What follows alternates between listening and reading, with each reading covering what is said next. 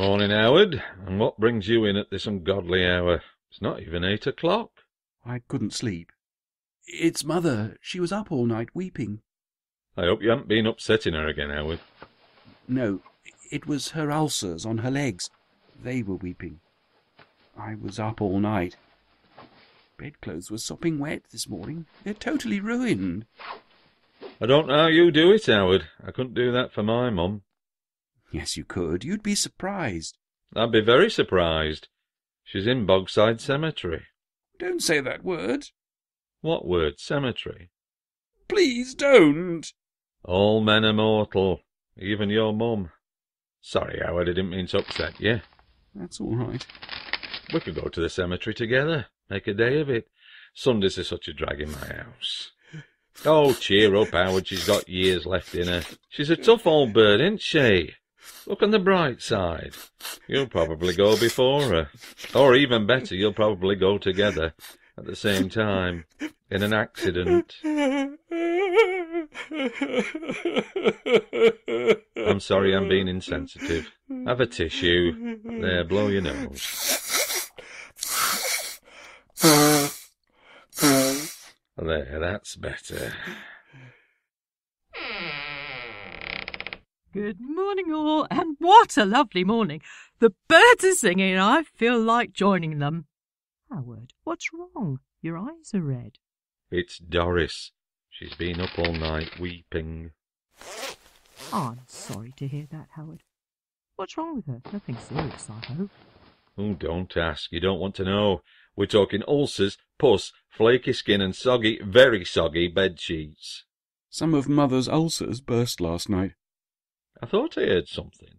About 2 o'clock-ish. Let me make you an invigorating infusion of herbal tea, chamomile and elderflower. That should perk you up. Oh, goody. Don't get too excited, Howard. It's only a cup of tea. It's today. I'd almost forgotten. Branwell's back. I'm afraid he's right. It's so exciting. I wonder if he'll have changed much. People do when they go away for a long time. I doubt it, Howard. Branwell has spent the last 6 months safely tucked up at home on sick leave, not on Devil's Island. I've missed him so much. It's not been the same here these past 6 months. The peace, quietude and general harmony, well, it couldn't last forever. While Branwell certainly has his fair share of bad points, he more than makes up for it with his good points. Really? Care to enlighten us about these good points, in ascending order? Nobody is perfect, Clifford. I myself am sometimes prone to get irritable when I stand in the 10 items or less checkout at Asda. It's terrible, I know, but I find myself counting the items in people's baskets. Right, well, I'm off. Got a little job to do in the toilets. Is there really any need for such crudity? What did I say? There's a dodgy soap dispenser in the gents. I'm going to fix it, that's all.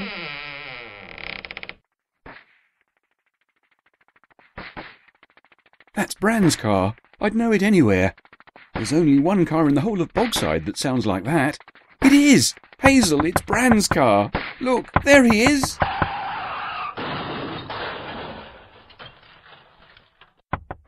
Bran! Yoo-hoo! Up here! He's seen me. Oh, look, he's making a sign. What's that, Bran? 2? Really? Branwell! Close your eyes, Howard. That is not the sort of sign I approve of, and neither would your mother. I've a good mind to report him. He doesn't know it's me. He probably thinks it's someone else. Please don't report him. He hasn't even started back yet. Howard, what are you doing with that cushion? Nothing.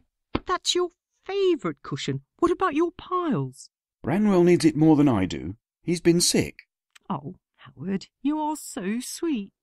Listen, it's him. He's coming. Yesterday, all my troubles seem so far away. Bran! Now it looks as though they're here to stay. Bran, you're back. Oh, goody, goody. Oh, I believe in yesterday. Look, Hazel, it's Bran. He's back. Morning all. Yes, the prodigal son hath returned. Howard, you are frothing. Please stop. You'll ruin your sweater. Just think how long it took Doris to knit. Welcome back, Branwell. You're looking very well. Hazel! Still making your potions? I mean infusions? I could smell it from the car park. You look different. You look more... Handsome. more... Rugged. more... Lean. orange. Oh, I know what you're thinking. And no, it is not a tan. And no, I have not been anywhere near the Costa del Sol. It's a side effect of the tablets. They change your skin tone. Amongst other things. You're glowing, Bran. The break has obviously done you the power of good. I wouldn't say that, Howie. Don't forget I've been ill. I've had a very close call. In fact, I've been to hell and back. If you've ever flown Ryanair, you'll know exactly what I mean. Ow! Oh, that door! It nearly gave me a nervous breakdown last term. You did have a nervous breakdown, didn't you? Howard! You're not supposed to say that. You could put me back months with one careless comment like that. I'm at a very tender stage of my recovery. The doctor said I was to be treated with kid gloves. Ah! Hello, the nutcase has returned, or has he escaped? You keep him talking while I call the asylum. Oh, hello, Clifford. I've really missed you too, old mate. Clifford, don't be insensitive. Branwell's had a very bad experience. So what's it like wearing a straitjacket? For your information, Cliff, I was off with stress, and let me inform you, even the slightest irritation could set it off again. When I'm stressed, I usually have a bath with jasmine. Well, well, Hazel, now this is a side to you I have to confess I didn't know existed. You should have a bath with jasmine too if you get the opportunity. Wild horses wouldn't stop me. I mean, this jasmine sounds pretty liberal. Just my type. Stress? You don't know the meaning of the word. Teaching a bunch of Bogsiders, you call that stress? I'll tell you what stress is. Stress is having shells exploding around you while you have your shredded wheat. Stress is having RG snipers trying to take your head off while you're buttering your muffin. Don't you have anything to do, Cliff? Like change a light bulb? All done. Well, catch a rat or something. I've heard there's one in the basement. Is there? I'm not going down there then. Howard? Earth to Howard. Why is he staring at me like that? Howard Hardwick, stop staring at me. He can't believe you're back. Howard has been counting the days for the past 6 months. I'm sorry, Bran. I've missed you so much. It's been the worst 6 months of my life. Mother said I was depressed. I even went off my beans on toast. Mother became quite worried. Well, I'm back now, Howie. Everything is going to be okay. So, how's Janet? Have you managed to patch things up? Fat chance. She's met some flash git called Jasper. Oh, he's got a yacht in Bogside Harbour. Oh, Branwell, money isn't everything. You'll win her back. Eventually. She's mad about him. She's even moved into his penthouse apartment. Apparently, he's everything I'm not. What, you mean he's charming, civilised, intelligent and good in bed? Cheer up, Bran. Look on the bright side. What bright side? My life's about as bright as a winter's evening in Gravesend in the middle of a blackout. But at least you sleep with beautiful women every weekend. That must be some consolation. Hmm? All those women you meet in bars. Oh, them. Well, there's some consolation, I suppose. But there's more to life than random encounters with beautiful women. I need something more. I need fulfillment. What's that smell? There. It's just incense. I think we should make the staffroom a haven of tranquillity.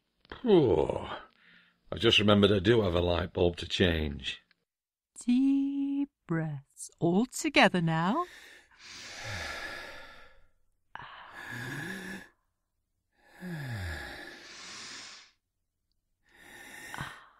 It's absolutely wonderful for the chakras. Are you acquainted with the chakras, Branwell? The chakras. Oh, don't they run the Bengal Palace on Bogside High Street? I don't suppose you've ever tried their death by curry, have you? Ooh, only the brave survive that. Clifford, you're not breathing. Howard, neither are you. Deep breaths now.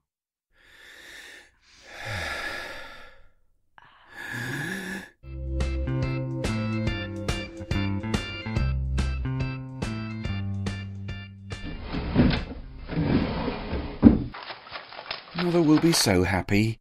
And how is dear old Doris, Howie? Mother is fine. I'll tell her you were asking about her. She likes you. Blimey, she is losing the plot.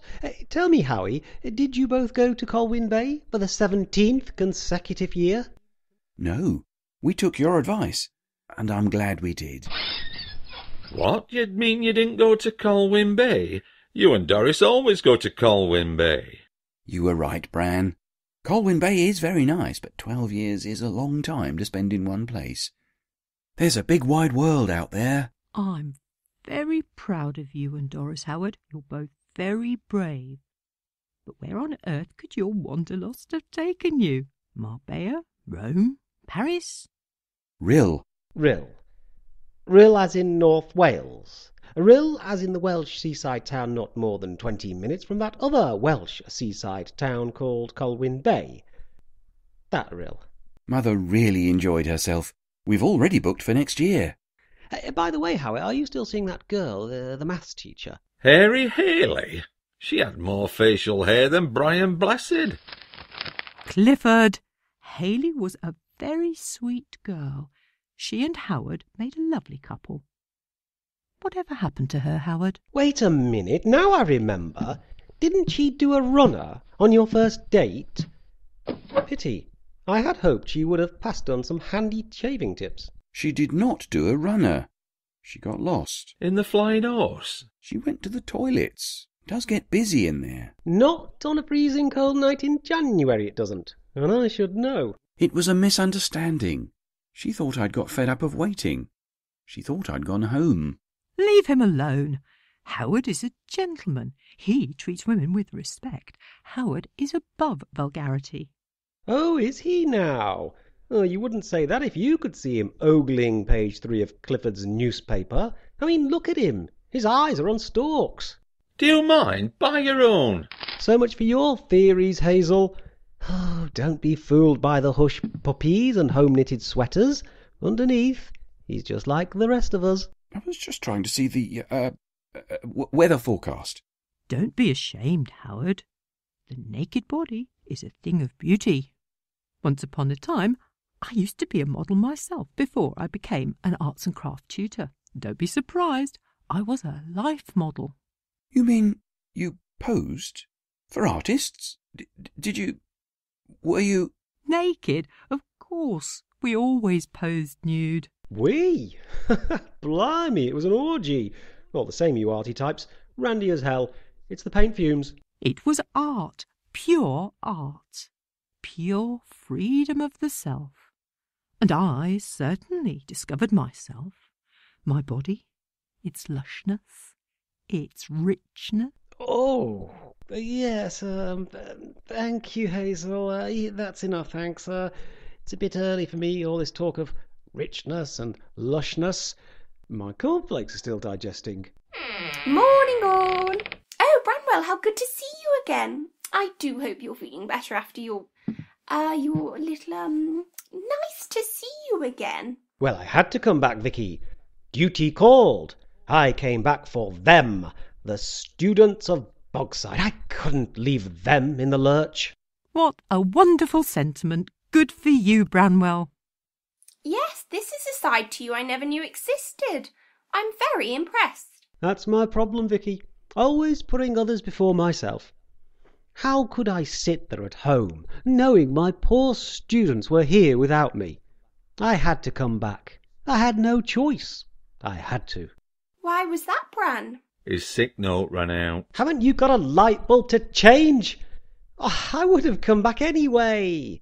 I was missing the old place. I was missing Hazel and her potions, Howard and his sweaters, Clifford and his sensitivity. I was even missing you. So no hard feelings? I'd hate to think there are any sour grapes on your part, Bran. I know how much this job meant to you. That job should have been mine. Branwell, remember what the doctor said? Rest, harmony, tranquillity. Surely we can all live together in peace and harmony. And wear sandals and flowers in our hair. Well, I suppose we could give it a try. Glad to hear it. It's not easy losing out, but if it's any consolation, you lost to the better woman. See you later. Don't look so glum, Branwell. It can't be that bad. Can't it? Oh, look at me. I'm separated. I won't see 40 again. Oh, I drive an old death trap. Eat microwave curries every night. Oh, I lose my dream job to a slip of a girl. Life couldn't get much worse. Oh, unless I've forgotten anything. Is there anything else to add to my list of woes, Howie? And please put your hand down. You're thinning a bit on top. It was a rhetorical question, actually, but do go on, Howie, old pal. And you're worried about the little grey hairs you're getting. You've even started dyeing your hair. Thank you, Howard. Anything else? Your waistline. You're getting a bit worried about middle-aged spread. Thank you, Howard. Oh, Branwell, it's not all doom and gloom. So you didn't get the promotion, but there's much more to life than promotion and money status, I can assure you. But it's not fair, Hazel. I should have got that job. On account of your hard work and dedication? On account that I have been here the longest. I was next in line. Branwell, this is not the House of Windsor. It's Bogside College. Mr. McGregor resigned. He didn't abdicate. Well, I'm glad you didn't get the job. Howard, that's not a very nice thing to say. You would have had to leave the staffroom and sit in Mr. McGregor's old office. And remember what happened to him. You wouldn't want to end up like him, would you? But McGregor used to polish off a bottle of whiskey every day. There is no comparison between me and him. Mac was a tight-fisted, work-shy, sex-obsessed, neurotic Glaswegian with a chip on his shoulder the size of Iceland. There is absolutely no comparison. Somebody tell me there is no comparison between myself and McGregor, Howie? Well, Hazel? Well, you're not Scottish. I thank you, dear colleagues, for that vote of confidence. Well, I'm so glad you're back. It's going to be just like old times, isn't it? Not quite, Howard. Victoria's in charge now, and I have a feeling things will be different. Yes, well, that's as may be. But let me inform you, as long as I draw breath, I intend fighting to preserve what we hold dear.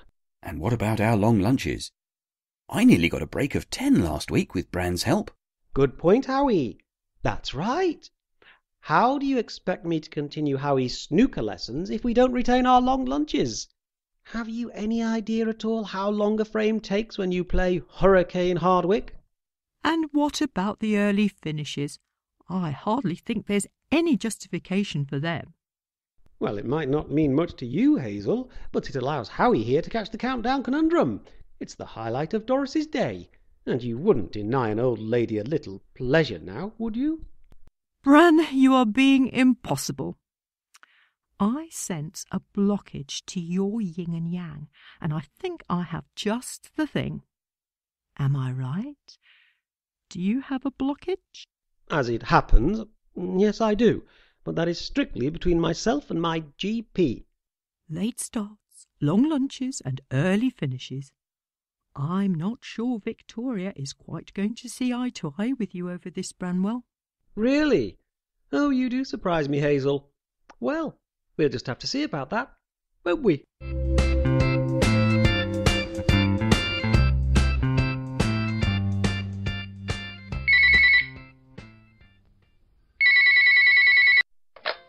Hello, Bogside College. Wayne! Babe! Really? Wow, that's great news. 8 o'clock? Yeah. I'll see you then, babe. Bye. Kissy, kissy, kissy. Mwah. Good news, Sandy? Wayne got off with a suspended. Apparently, all the jails are full at the moment. Oh, he's taking me out tonight. Sandy, What is it exactly you see in Wayne? Let me put it another way. What's he got that I haven't? Apart from a criminal record, pit bull terrier called Rambo, oh, and enough gold chains to solve third world debt. Oh, he's so lovely and romantic and nice. He says the nicest things to me. Oh, it speaks, does it? But pray tell, what is the most romantic thing that Wayne has ever said to you?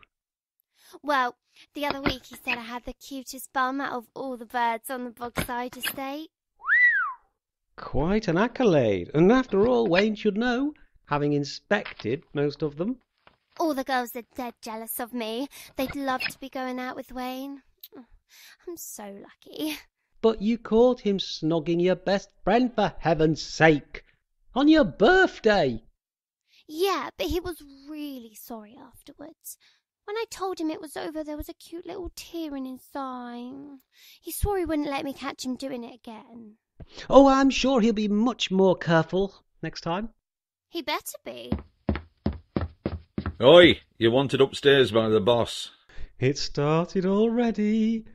My first day back, and she's already summoning me upstairs. What, I can't have done anything wrong yet, can I? Search me, she just said she wanted a little chat with me, you and Howard, or Branwell's little gang as she referred to us. Oh, Bran's little gang. Oh, I like that. I can just imagine you all on Bogside Rec wearing short pants. Right. OK, Cliff, I think it's about time we showed Queen Victoria who really runs Bogside College.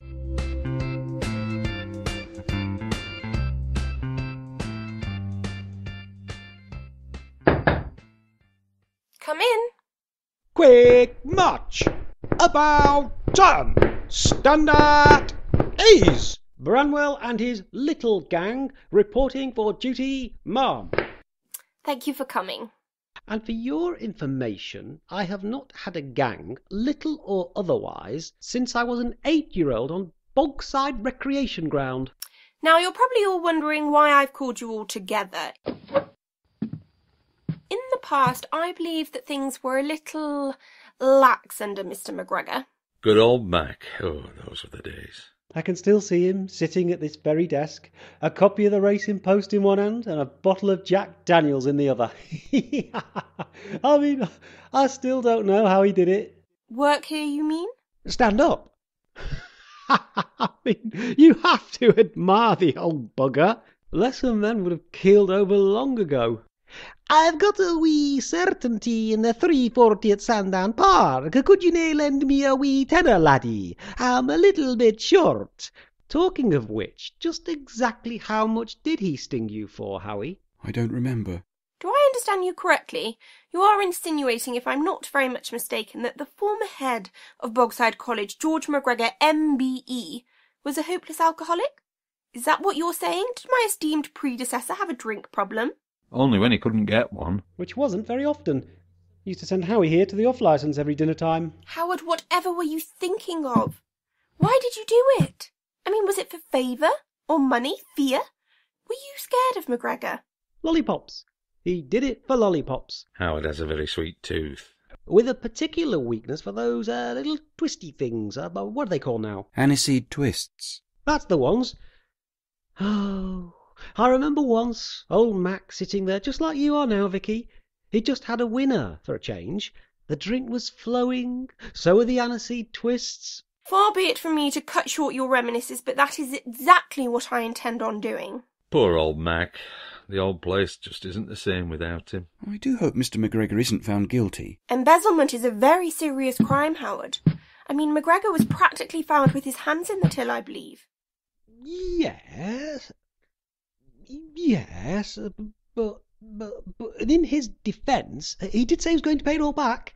Only he did suffer some horrendous luck. That's what you call it? I have a feeling that the judge and jury may think otherwise. But I don't see how he could have stopped that horse falling at the last fence. I mean, it was 20 lengths clear. Well, that's horrendous luck in anyone's book. Well, the college authorities didn't quite see it that way, did they? McGregor helped himself to a large quantity of college funds. Good old Mac. What an old rascal. Really, this is intolerable. Today is the start of a new regime. Regime, eh? Now why am I getting pictures of rows and rows of little Chinese men? As a history teacher, Vicky, you will know that Queen Victoria reigned for a very long time. 63 years to be exact. Don't tell me you're going to be here that long. I mean, surely you're just going to use our little college as a stepping stone to better things. You don't actually want to stay here, do you? Sorry to disappoint you, Bran, but I'm here to stay. I happen to like Bogside College. No, you don't. Not really. I'm not arguing with you. Yes, you are. No, I'm not. I mean, I am arguing with you, and I refuse to. I am absolutely determined that we will not become enemies. I'm equally determined that we shall all work together in harmony. In that case, I will take my little gang off then. You see, we've built this cracking little treehouse. Come on, boys. About turn. Quick, march. I haven't finished yet. Come back. Who fancies a game of, Cowboys and Indians then? Oh, I'll be Sitting Bull.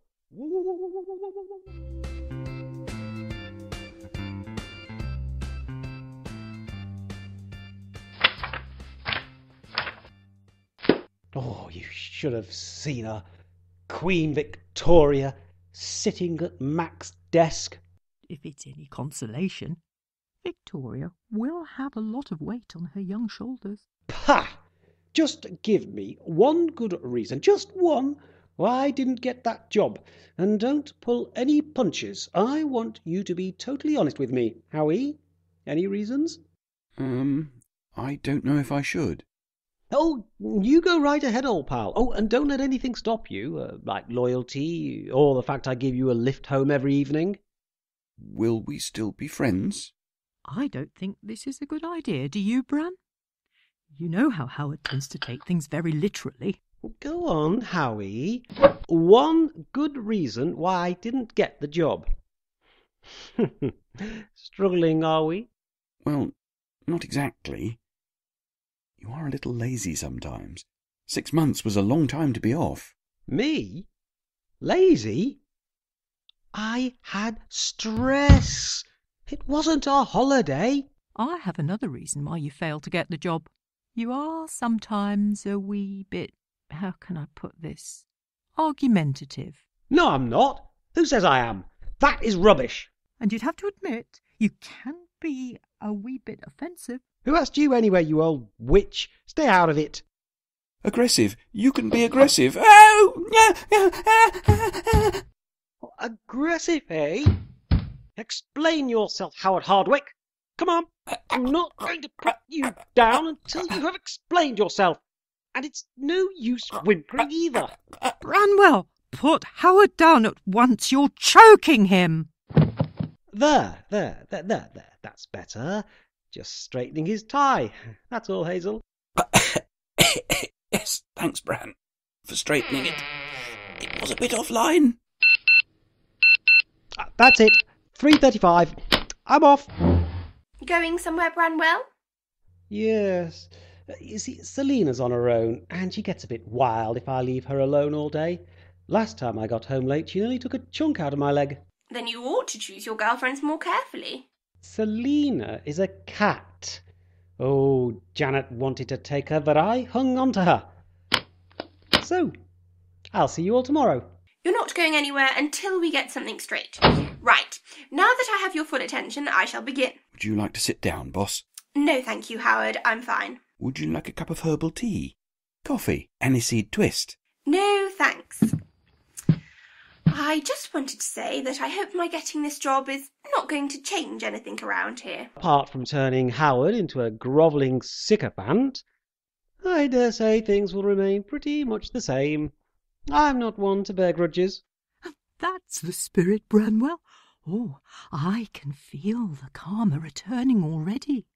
I don't want us to get off on the wrong footing. Branwell, I know we haven't seen eye to eye since I arrived here at the college. We're different, you and I. I had noticed. Come on, Howie. I haven't got all night. Stay where you are, Howard. Howard Hardwick, get your coat. Branwell, please think of the karma. Sorry, Hazel, but we've got the dartboard booked at the Flying Horse. Come on, Howie, look sharp. Howard's not going anywhere. Oh, dearie, dearie me. Oh, I know what you're trying to do. You're trying to brainwash us all. Well, it won't work.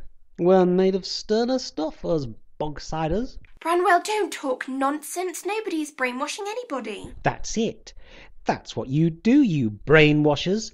You pretend you're not doing it. Howie, coat. Howard is too busy marking. I'm too busy marking. What? Very well. Suit yourself. Come on, Cliff. We've got a couple of pints with our names written on them. Come on, chop chop. Clifford is going to finish off doing the heaters. I'm going to finish off doing the heaters. You see? It's happening already. She's doing it. Well, you won't get me. No, you're not going to get into my mind and suck at its contents. In all fairness, mate, nobody would want to go that far. Even a hyena on the brink of starvation would pass on that one. Ha, ha. Right, well, that's it.